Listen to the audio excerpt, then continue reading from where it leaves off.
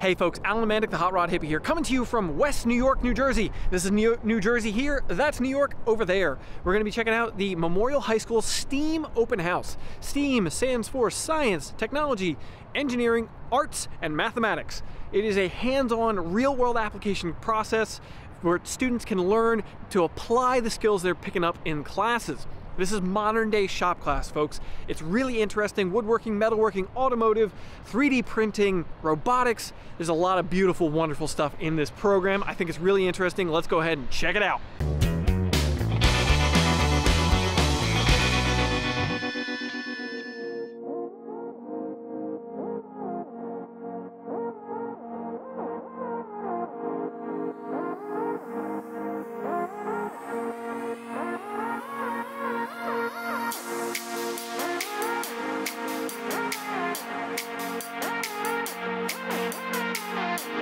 I wanted to start talking, but I gotta get away from the copyrighted material. Let's move. I'm actually coming to you from Manhattan now. I've been through the show. I checked out the STEAM open house. It's excellent. Now I'm just walking around here, grabbing a bite to eat. I'm gonna talk to you folks about the STEAM program at Memorial High School. This program is hands down one of the best shop programs I've seen. They never got rid of their industrial arts program at this school, and it really shows. They got all the classic equipment that they've had for years, for generations, and they've held on to that, but they've expanded as well. This is just an excellent way to help students learn. Students aren't confined to just using the things that the teachers are showing them in class. They actually have the option of hands-on applying the mathematics, the science, the anatomy class lessons. I mean, they're 3D printing artificial limbs in these classes to show you how joints work. That is an excellent way for somebody who doesn't learn just by reading, by taking a test, but needs hands-on demonstration. Excellent program going on there.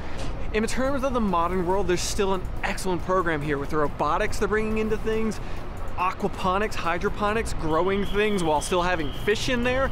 Yes, we are in New York City, I can hear that. They're using 3D printing in these classes to go ahead and construct things and just to teach the students about the design process, seeing the finished product, and a very useful technique that is becoming all over the industry very highly used. Now, even if none of these students move on to be welders and fabricators, they've got a basis in techniques in building things and repairing things that a lot of people of this generation just don't have access to. And that is really going to be a useful skill set for them. You know, when I was in high school, I had a standing hall pass to the metalworking shop. My teacher gave me a hall pass that was indefinitely good, so anytime I had free class, you know, study hall, something like that, I could go to the metalworking shop, the woodworking shop, and just work, because I loved applying myself. I loved working with my hands and doing that. And that's what really introduced me into the world that I live in and work in now. Fabrication world, the auto restoration world, that's what got me started. Programs like this, they're just not out there anymore. They're not like this anymore. And I was really happy to see that. The students were excited about the projects they were working on. It was a really interesting dynamic to be involved in. Now, I came to this event thanks to Ron Grossinger. Mr. G is a friend of mine from Instagram. He was inviting me down to this event. I definitely wanted to check it out. I wanted to see what he was doing here anyway, so it was really a great event for that reason. He teaches automotive as well as metalworking.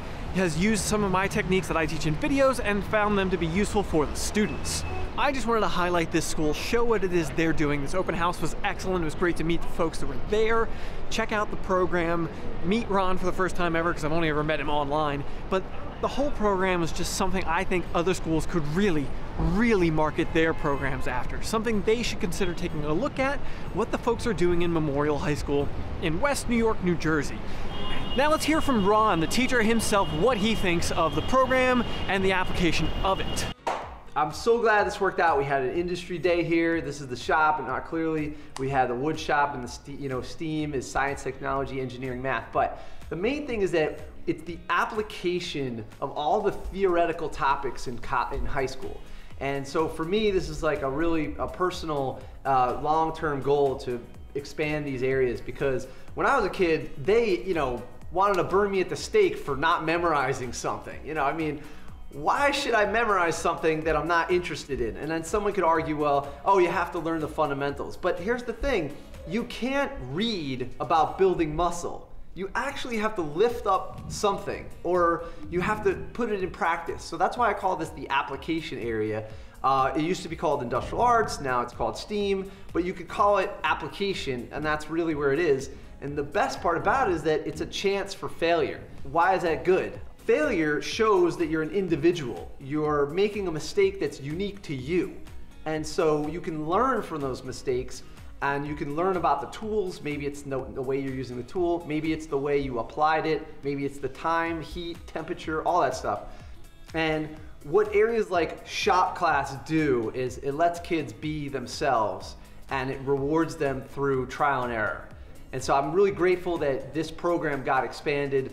You know, when I first got here, this was like a parking lot for teachers, and it was a kind of a diminishing program, and a lot of schools got rid of it. So we're lucky we still have the old equipment, part of the industrial arts, then it became STEAM. And you know, I think if there's a teacher watching this, what I would say is, if you want to expand, you need to make it relevant to people that don't always do this stuff, because why should someone else care that you are using your hands to build something? Why should they care? And you don't have to make them care. You have to think entrepreneurially. You have to think, well, they'll be attracted to it. So when the gas prices were $4 a gallon, we did an electric car. Well, that made it relevant to people that don't build cars. Not everybody could get a chance to do that. We did it through a grant, but the same thing applies. Can you make something, can you make it exciting for people that maybe aren't gonna do this? So that's basically it. I'm Mr. G, you know. We're in West New York, New Jersey, and it's Memorial High School, and this is our STEAM workshop. And also I wanna thank Alan for coming down and showing the place and visiting, and I love all the work he's doing. So I was lucky that he came all the way down here. We had a whole bunch of teachers and professionals from all over. It was very cool. Thank you so much to Ron for having me here today, to Memorial High School for being so friendly and welcoming, to all the students and everybody I met and talked to. This was an excellent, excellent event. It was really a great eye-opening experience. I haven't been in a shop like that in like 15 years now, so it was really great to see what it is like today. All right, folks, go ahead and drop the video a like if you found it interesting. Let me know in the comments down below, what do you think of the STEAM program, the school, the shop? Let me know what you're thinking. I can't stop raving about it. I hope you found it interesting. Go ahead and check out the Patreon account, patreon.com/HotRodHippie, to directly support this channel. Subscribe to keep up to date with all the new content every week.